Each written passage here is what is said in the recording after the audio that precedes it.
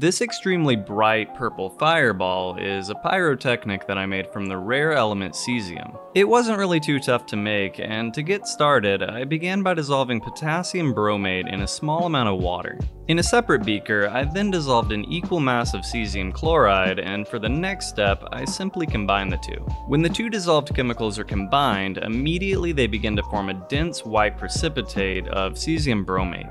This is a classic double replacement reaction where cesium ions are replacing potassium ions. The cesium bromate product is barely soluble, and so it quickly precipitates. The yellow color you might have seen is unusual, and that's probably because my cesium chloride is homemade. Anyway, at this point, I simply collect the cesium bromate in my Buchner funnel and then scrape it into a dish to dry overnight. My final yield ended up being about 7.12 grams, which is a lot more than I need here. Now, to make this into a real pyrotechnic, I next combined 5 parts of my cesium bromate with 1 part of elemental sulfur. Cesium bromate is a very powerful oxidizer, and the sulfur is going to be my fuel. I now need to thoroughly mix these two powders together, and this is done using a cotton swab.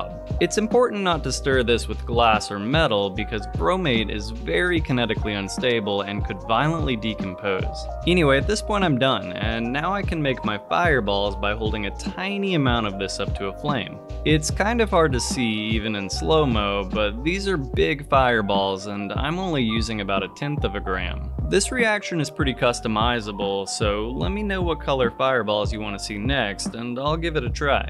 Thanks as always for watching, and I'll see you next time.